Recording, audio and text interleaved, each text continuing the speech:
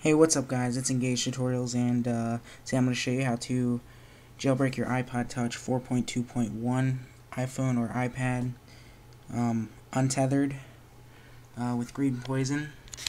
So go ahead and download Greenpois0n, it's in the description, the link. Download for Windows, Linux, or Mac. Once you have that downloaded, go ahead and extract it to your desktop and open it up. And once it opens up, you should get something like this. If you're on Windows, it'll say prepare to jailbreak. Go ahead and hit that, and it'll start counting down. You have to enter into DFU mode. It'll tell you how to. You have to press and hold the sleep button, continue holding and press home for 10 seconds, and release sleep button and continue holding home for 15 seconds. So I'm going to go ahead and set the camera down and do that.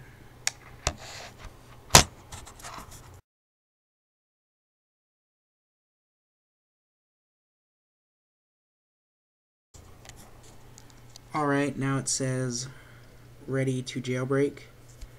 Just go ahead and hit jailbreak, and it'll say jailbreaking. And then if you look at your iPod, you should get a white screen. That is a good sign.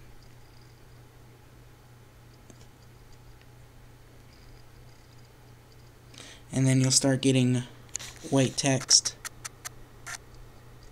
If that'll focus, it probably will not. Yeah, there we go.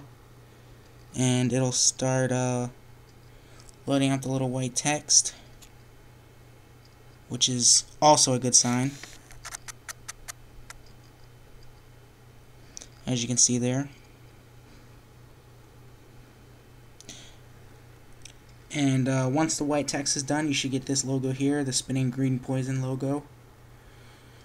This does take quite some time to actually boot up. So all you have to do is wait for this part to finish, and it should start flashing. And then it'll turn to the Apple logo, as you'll see here in a minute. There it goes, it's starting to flash now and do some weird stuff.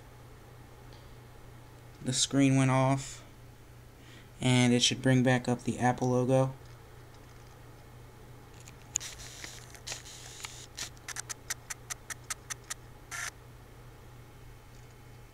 And it'll start spinning. Can't get this to focus. There we go. Then you'll get the little white pegs. That means it's booting up now.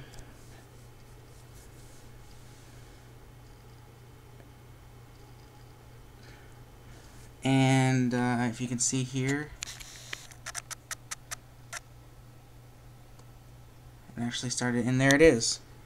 There you go, you're officially jailbroken on Untethered on 4.2.1.